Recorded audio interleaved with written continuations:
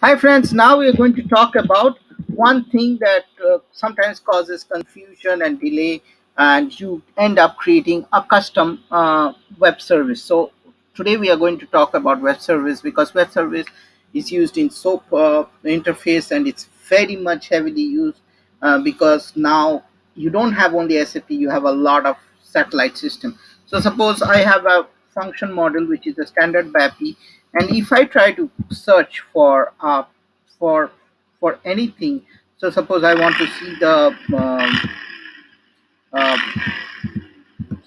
if I want to see the whether there is a web service defined for this, here if when I search I don't get anything, but there is already a web service created for this. How we can get this information without creating another web service? Okay, lots of time people say there are lots of web services. Oh, I'll just create a web service, but you are adding extra code which you shouldn't. So you can use a standard web service. So here, or if there is a web service already available for BAPI change. So here, how we can get that? So everything in SAP is a table entry. So which table will give me this information is this table in, where is it? Okay, let me see. Yeah.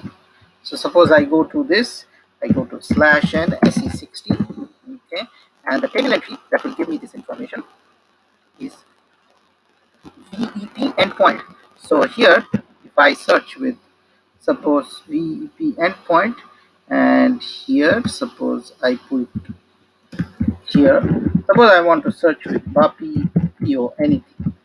So here I get all the stuff related with BAPI, PO, get details or whatever it is, and you can get all this information. This is very useful, and from this table you can get all these things. I think from there also probably I could get in SE37, but here if you have multiple BAPIs that you want web service, they have to do various list all at a one. I think from here also I can get all this information. Yes, I could get from here also, but for if you have multiple BAPIs in it, you can search from here, and you can search all the BAPIs that